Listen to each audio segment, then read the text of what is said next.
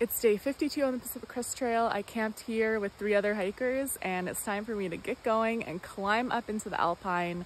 I'll probably do about 25 to 27 miles today.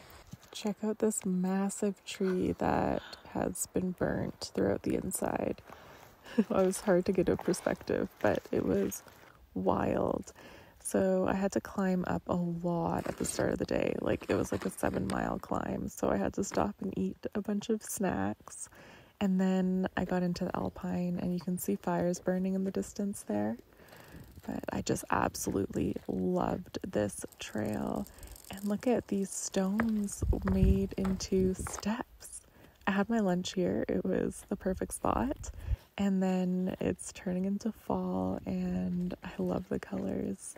I ended up hiking into nighttime, and then in my tent I journal on my map every night and then go to bed.